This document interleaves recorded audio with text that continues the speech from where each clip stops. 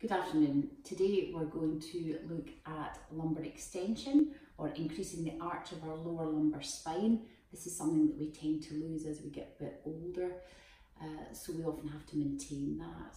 Also, a lot of low back pain quite enjoys this stretch. Not all back pain, but a lot of it does. So if you do suffer from some back pain, try these progressions and see how you get on.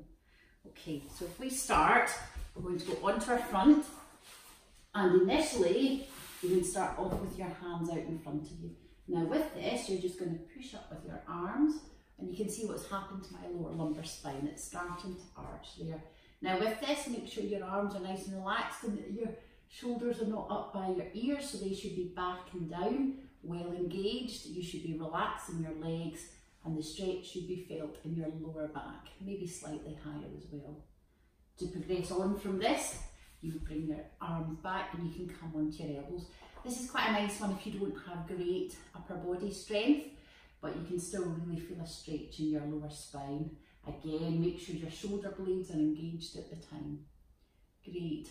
And then what you're going to do is you're going to start bringing your elbows progressively in towards you, and you're going to start extending your elbows up. Again, same idea, relax lumbar spine, relax shoulders, don't have them up here. Try and keep your elbows tight in at your side. The other way you can try and do it is to come into a push-up position.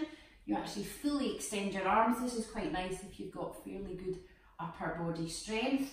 Again, you're going to make sure that your shoulder blades are engaged, and you're just going to hang out there for a wee bit.